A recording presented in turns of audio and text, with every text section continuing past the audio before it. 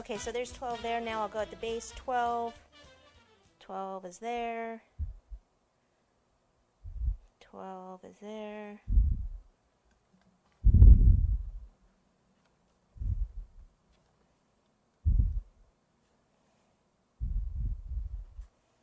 Now I could do this two different ways. I could cover the whole cake in white and then put red strips on over the top. You're going to use more fondant that way and it's going to be a bit thicker. Or, see, this one is in the wrong spot.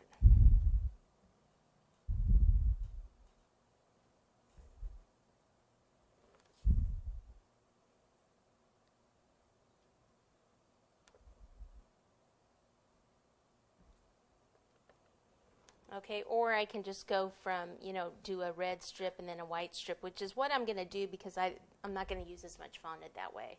So it depends how big of a hurry you're in. Like I said, you can cover the whole thing in white fondant, then just add the red strips if you want, but I'm going to do it the other way.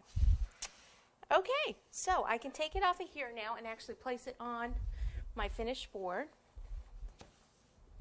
So I'll just take a little bit of buttercream right here. And then we'll just use the spatula. Let's use the smaller one here to pick this up. And if I have a front or a back, this is where I need to decide.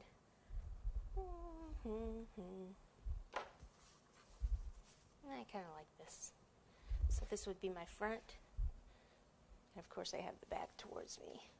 You have to be careful with the board because it's not dry. If you can do the board ahead of time, then it can be dry and you can move it around a little more. So something about like that. Okay, so that's the front facing you now.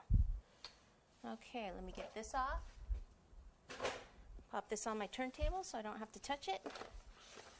And then let me roll out my white fondant and get started. Okay, so you're probably thinking, well, that doesn't look like white fondant, huh? I decided to do the opening first. So I've just taken black fondant. This is the whitest part, so I'm going to cut that like so. Hold it up to this part, which will be our opening.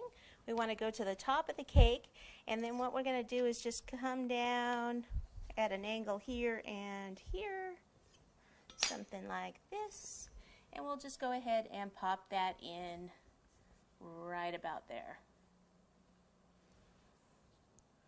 Okay, so we'll end up putting, like, the drapes are open of the circus tent, and that'll be kind of like looking inside. That would be a great place too if you wanted to write on the cake, you know, say the happy birthday or whatever you're writing. You could actually do it there on the tent. I've also done a circus one before that we did an edible image of the child's face, like they were peeking out of the tent. So that's another idea for you for that.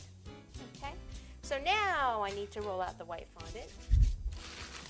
Okay, so let's roll that out. I'm going to have to clean up my black hands here from the fondant, and we'll get onto the stripes.